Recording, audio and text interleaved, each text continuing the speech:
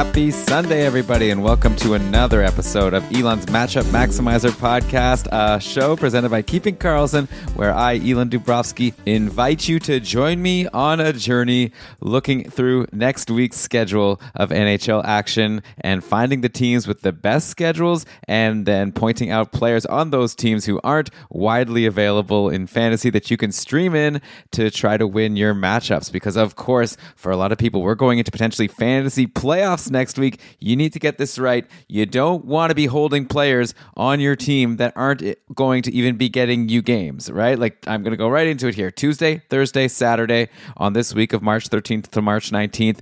Those are 3 busy days. There is a very good chance that you have players on your fantasy teams right now that are going to be on your bench on those days. You can't afford to wait, okay? You're going to have to drop those benched players and stream in people playing on off days to make sure to maximize and win that matchup. Do as best you can. So we're going to go through all the teams with the best schedules with lots of off days, and then I'm going to look, like I said, players that are available that I think might have a chance to hit based on either their deployment or if they're on a hot streak. You know, we'll talk it through. I got a tweet last week that I just want to reference quickly saying that maybe I could be a little bit more prepared for this podcast, you know, come in with picks. I just want to kind of clarify like the point of this podcast. And obviously this show doesn't have to be for everyone, but yeah, this isn't the kind of thing where I'm just like throwing picks at you. Like, I guarantee you, these are my 5 picks. And like, if you go with them, you're for sure going to win. Like, I'm just kind of more thinking of this show as like, I want you to join me and see what my process is for deciding who I'm going to consider streaming in. And this is basically it. I look through the schedule. I look at the teams with lots of off days. I then look at those teams and like I said, look for players who are on good streaks or getting good deployment. And, you know, as I talk through it, I'll be suggesting players that like are especially appealing to me. So that's kind of how I do the show. And I definitely understand that there's other shows that we do that I do myself that are a lot more polished. And yeah, I put a lot of prep into the Sunday mega show to make sure I have everything all planned out and prepared. But this one is more of just you're joining me on my train of thought. So with that said, like I said, we've got a big week coming up. So let's just dive right into it here. And yeah, I'm just repeating myself again, but it's important to say Tuesday, Thursday, Saturday next week are packed. We've got 24 teams playing on Tuesday, 22 on Thursday, and 26 on Saturday. Like, there's a good chance you're full on all those days, especially Tuesday and Saturday. And meanwhile, like usual, Monday, Wednesday, Friday, Sunday, pretty light. Sunday, there are 14 teams playing, so not to say that I think you're going to be full on Sunday, but just more that there's going to be a lot of options there. And then, yeah, Monday, especially light, only 3 games. And then Wednesday and Friday, there are 4 games. So, yeah, we're going to have to find the teams with these off days. And the team with the very best schedule next week is most definitely the Buffalo Sabres, because they're giving you 4 off day games on Monday, Wednesday, Friday, Sunday. So you're not going to do better than a player on the Buffalo Sabres to get the most games from a streamer. Those games are at Toronto, at Washington, at Philly, and then home at Boston. So not the best schedule, like, you know, 3 road games. I guess maybe they'll be able to score a lot against Philly and then like a home game against one of the best teams in the league. But still, this could be a team where you can hit on.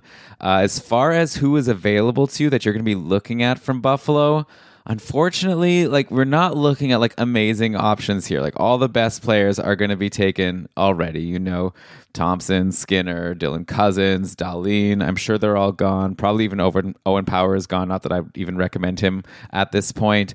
You might even want to look in net. To be honest, the thing is, it's so tricky to predict Buffalo goalies. Like, Ukko-Pekka Luukkonen had a game today. I'm recording this on Saturday night, and he played well against the Rangers. Lost in overtime 2-1.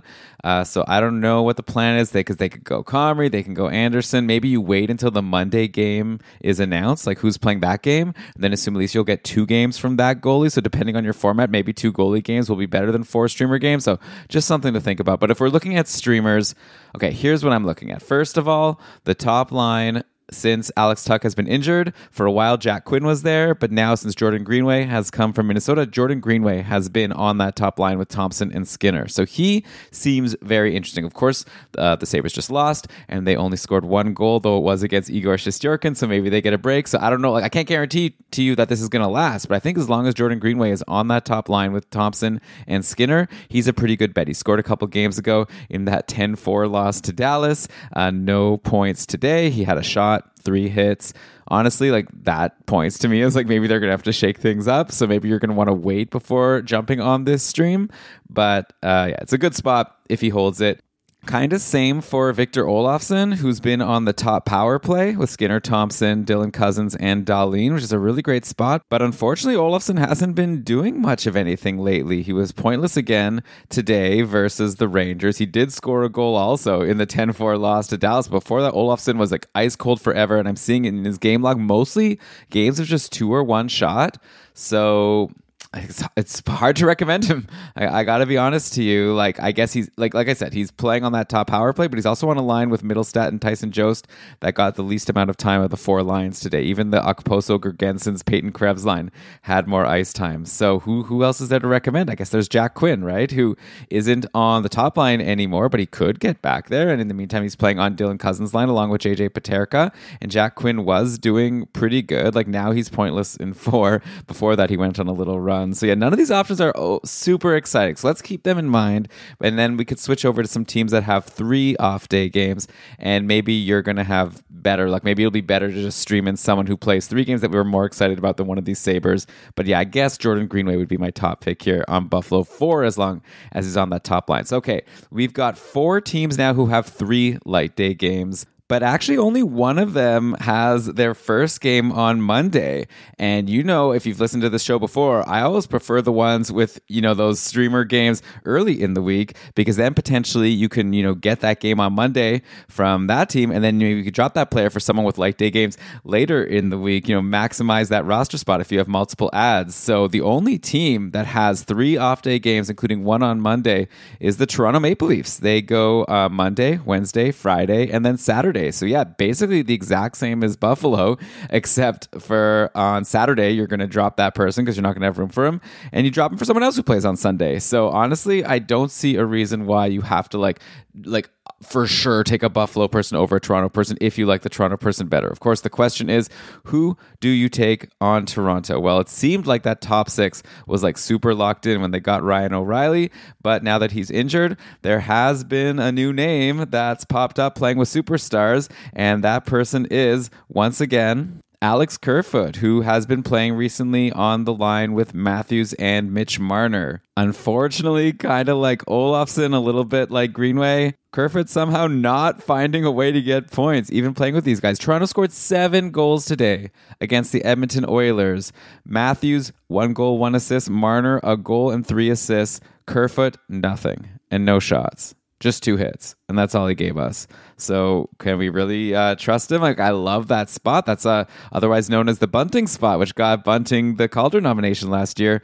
But I just, I'm still not going to get too excited about someone who isn't able to produce, even with that good deployment. So he's someone to consider if you see the line combinations come out and he's still there. But I don't know, maybe you can do better. But like, unfortunately, who else can you add? Like, then you look, you know, Tavares, Nylander, Bunting was the second line. So probably none of them are available. You know, Bunting is the one that might be available just because he was super cold for a long time. He may have been dropped in your league. So take a look. He's still rostered in 62% of leagues, but I dropped him in one league, in my keeper league, and he's still out there in free agency. So for next week, I would jump on him ahead of Kerfoot for sure. I think, you know, obviously he's cold now, but there's no reason why he can't, you know, get hot again. So he's someone to consider. Aside from that, you're starting to look at the bottom 6. You know, it looks like Nylander did play some time with Calle Jarnkrok and Sam Lafferty in this game against the Oilers. I don't know if that's score effects or what that is, but Calle Jarnkrok is someone who was interesting at earlier points in the season. But of course, like I say interesting, but like in quotes, you know, and he's been okay lately. He scored a goal against New Jersey, not in today's game, but in the last game. Then a couple games before that, he scored a goal against Calgary. So Kerfoot does know how to score, but unfortunately, yeah, I'm just not seeing a super exciting option here on Toronto. Like, you look on defense, like, do you go for like an Eric Gustafsson, who somehow still is pointless since joining the Leafs? which is very disappointing, obviously, for anyone who had him. And he was so amazing when he was on Washington. You look like a Jake McCabe, who's like good for peripherals. So maybe you just want to get a floor guy who will get you games. Then sure, go McCabe. I guess Mark Giordano, not doing much of anything, but also like could be okay for peripherals.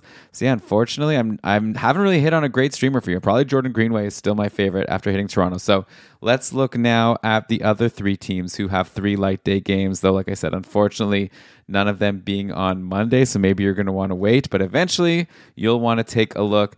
And maybe the next one to look at is the Washington Capitals, who play Tuesday, but then Wednesday, Friday, Sunday. So especially if you have room for that Tuesday game, that could be interesting. And I do know that there are some players on Washington who might be available to you that are maybe more interesting than the people that we have been talking about so far. I'm going to start with a defenseman right away. Well, okay, first of all, I'm going to start with Rasmus Sandin, because he's obvious. If he's like available in your league, then that's crazy, like going into the fantasy playoffs. He's been so great since joining the Caps. Another 3 assists today in the 5-1 win over the Islanders. So yeah, like obviously, like Sandin isn't just a streamer. He's someone you add and you hold for the playoffs for as long until John Carlson comes back. And honestly, at this point, I wonder if they give the top power play back to John Carlson. That's how good Sandin has been. So he's obvious. But if we're looking at people who are less than like 40% rostered, TJ Oshie jumps out.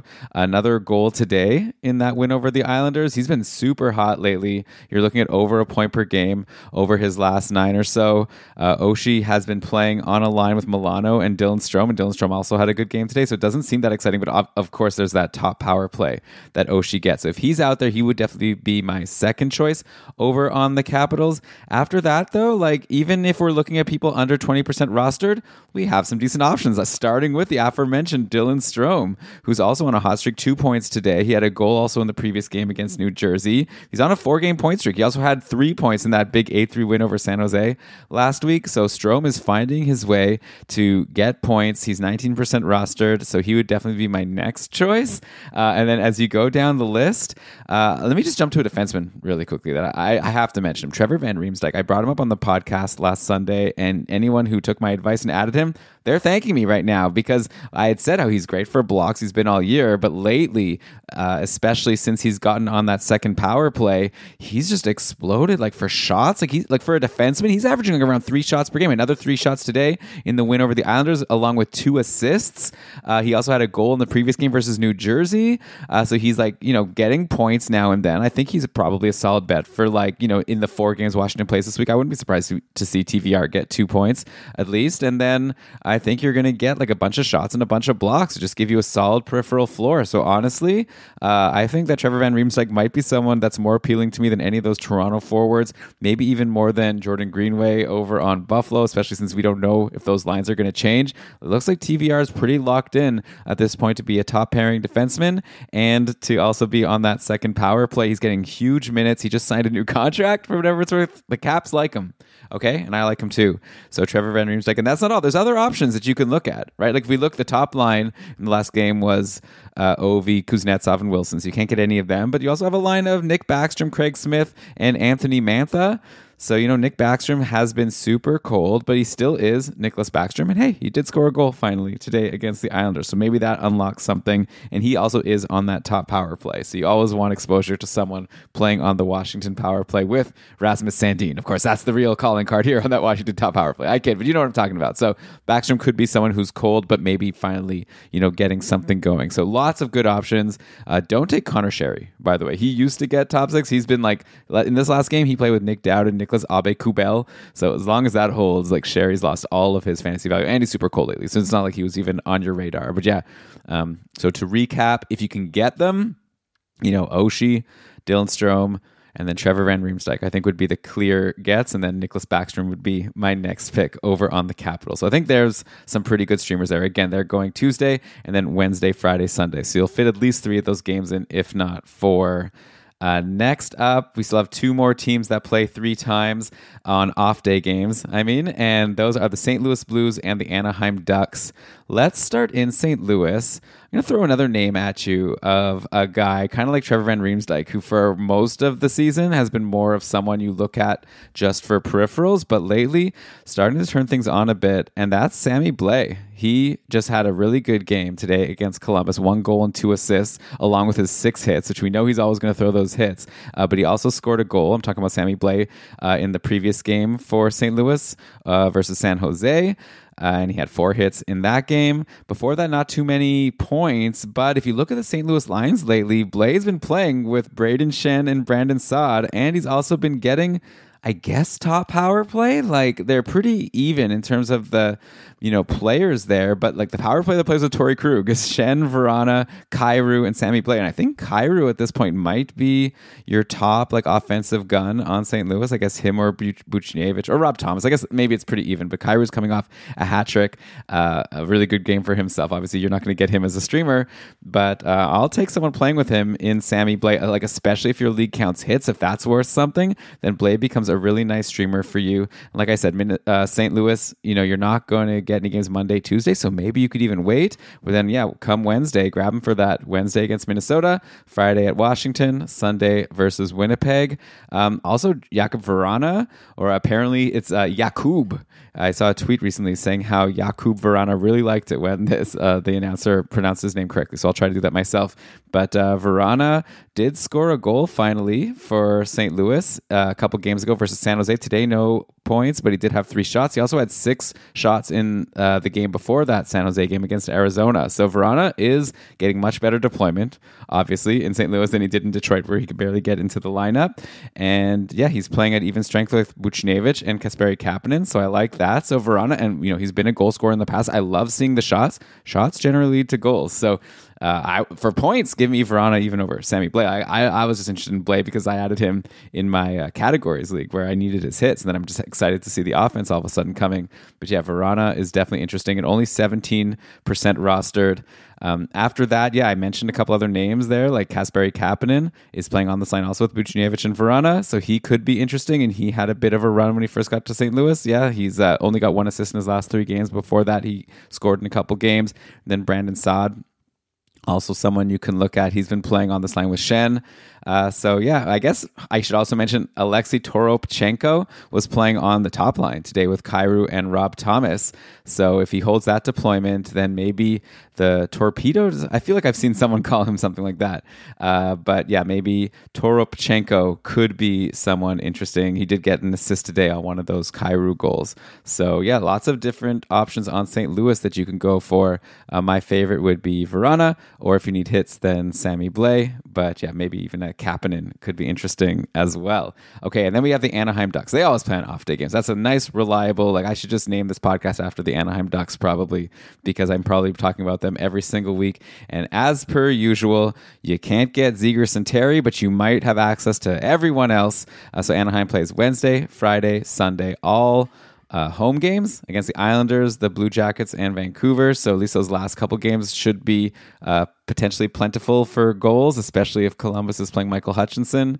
Who can you get? We got our general crew. Okay, you can go Mason McTavish. He's got that top power play exposure, playing on a line also with Troy Terry and Max Jones today. So I like it when McTavish is playing with Troy Terry. That's always a good sign. So he'd be my number 1 pick. You got Cam Fowler if you want D, someone who is on the top power play, as per usual. Another assist in the game against Calgary that just happened a couple days ago.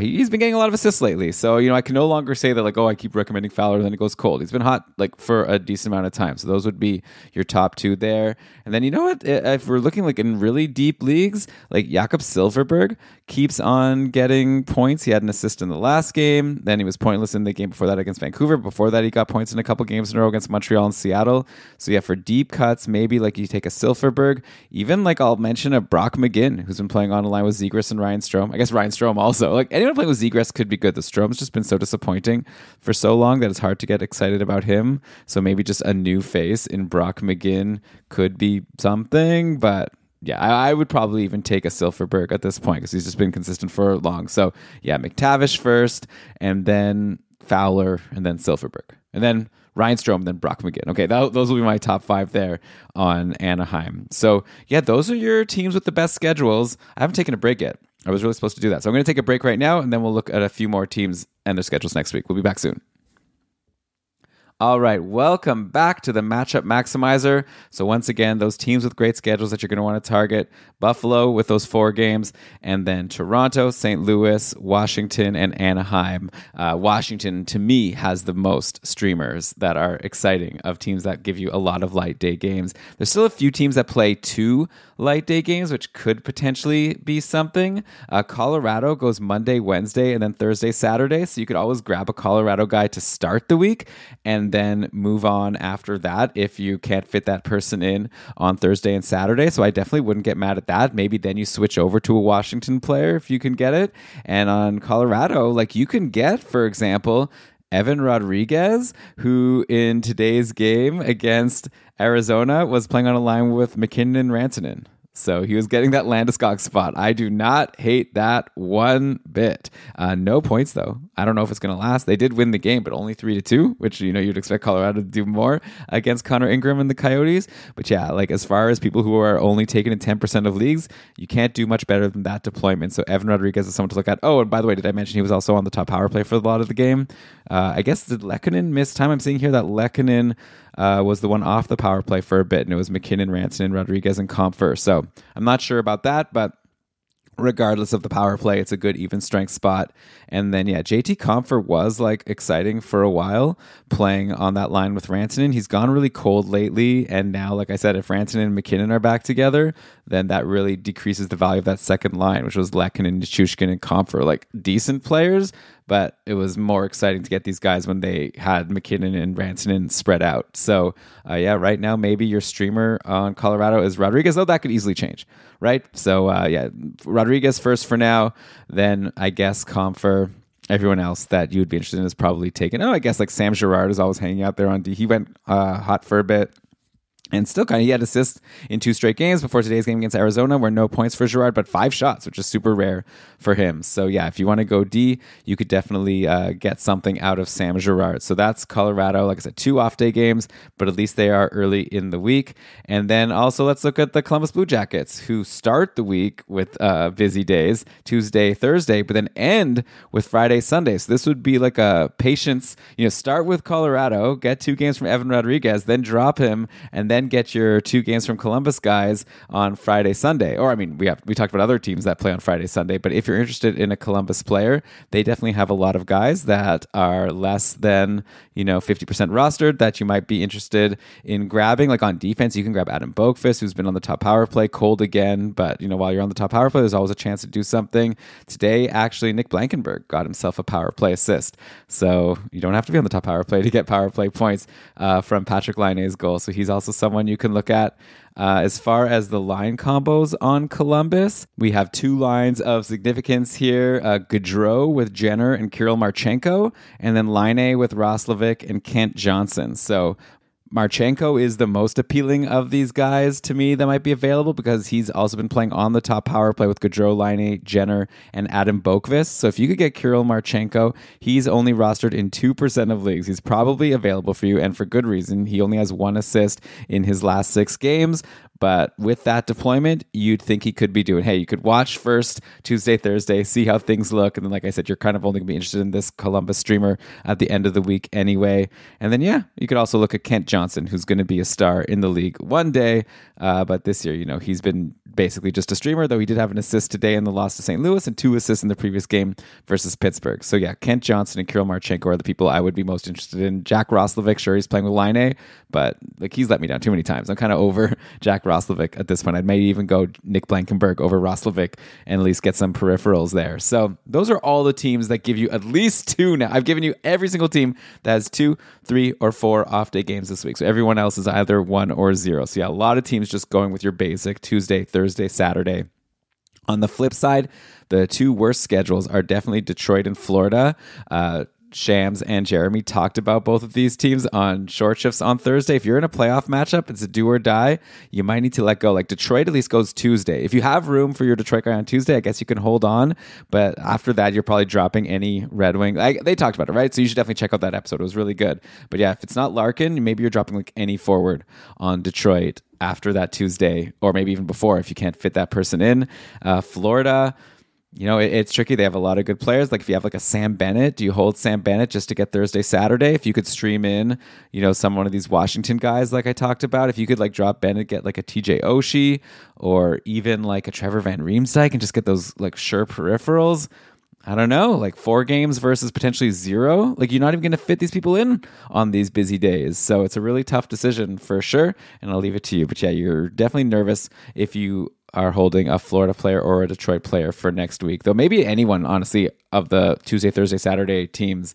Like I said, you're going to want to go and set your rosters and see who's already going to be on your bench, because there might be someone who's just getting 0 games for you next week because they're on the bench on all the days they're playing.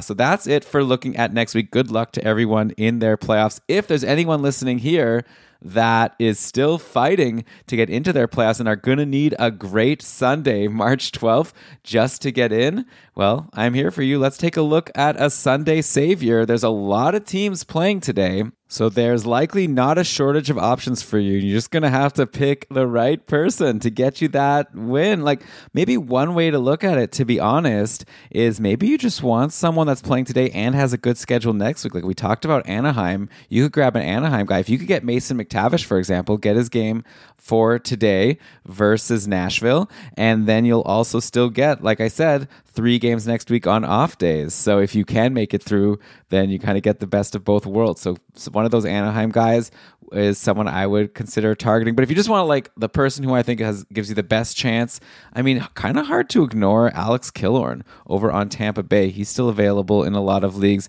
He's been playing on the top power play with Stamkos, Kucherov, and points. Stamkos apparently injured today, so we'll have to get an update. We'll talk about him on the Mega Show on Sunday. But yeah, he's someone that is interesting to me. Looking at some other guys who might be available to you, I mean, Winnipeg plays Tampa, and Nino Niederreiter has been hot for a while since he's gone to his new destination. So if he's still out there, I know Mikhail Backlund, someone I've liked for a while, he went cold for a while, but that's just good news, right? Because that means he's likely been dropped, and you can grab him for his game against Ottawa. That's happening today. I definitely still like Backlund. He already scored in his last game on Friday, so he's hot again. He had 5 shots. And my reason I like Backlund is just almost every game we're looking at 5 or 4 shots. So there's a really good chance. So he would be a great Sunday savior pick, I think, if he's out there. Barrett Hayton over on Arizona, available in a lot of leagues. He continues to roll on that line with Keller and Schmaltz. He's got points now in 3 straight games, 4 points in his last 3 games. So yeah, I definitely like Barrett Hayton as an option. Obviously, a lot of times you just want to go for a goalie, so I'll leave it to you to see. Like, I wonder if Jonathan Quick gets his 3rd start in 4 days. He just shut out the Carolina Hurricanes, which is super impressive. We're talking about Jonathan Quick, and this is after beating Tampa, and now he'll go against St. Louis on Sunday. Either him or it's going to be this guy named Yuri Patera, who's currently the backup because everyone else is injured. So if you want to go, or Kochikov, by the way, probably even better options against New Jersey. Scary team, but he's been really good. He's coming off a shutout himself. So as far as goalies go, I don't know. There's so many names, right? Jason Zucker is heated up a lot lately. He's been scoring like crazy. So if he's still available in your free agency, I like him versus the Rangers, who probably aren't going to play Shesterkin because Shesterkin played today. So he goes against an easier Halak. So he can be someone. I guess I need to find someone like lower percent rostered just to give you someone like, I mean, I don't know. What about one of those Nashville guys? Nashville plays Anaheim, who knows how to let in some goals. If you could get maybe like a Novak or a Tomasino, I'm just trying to give you some names of players who are like really low rostered, and maybe one of them will be interesting to you. So, I mean, honestly, if you're fighting and you need to win this week to make the playoffs, that means you kind of know what you're doing, and it's not like we're picking from scraps here. You've got a lot of options. Like, take a look at all your available players who are playing on Sunday, sort by like points over their last 14 days, see who's like hot lately. Then of the players who are hot, go to their lines in their last few games, or like look at game day tweets and see who they're projected to be playing with for today's game. Get someone in a good spot that's hot. That's what I generally go for. That's what I like. Top power play would be great. If you get top 6 and top power play, even better.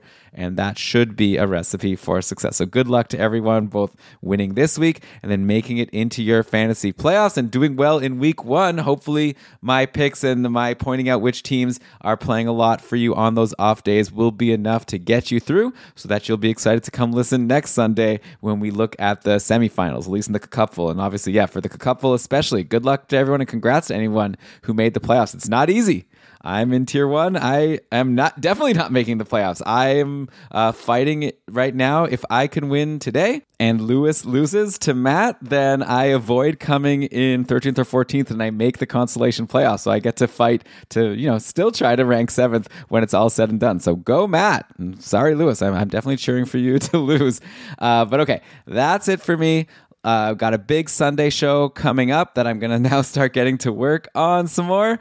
So definitely make sure you're subscribed to Keeping Carlson to get that. And then, of course, there'll be short shifts next week, which you'll need to be up to speed, during your fantasy playoffs. You don't want to miss any important news or notes. And Jeremy, Shams, and Lewis will be there for you for 2 great short shifts episodes, just like they've been all season long. So, all right. Thanks again. See you all and keep on maximizing. Hope you win those matchups. Bye.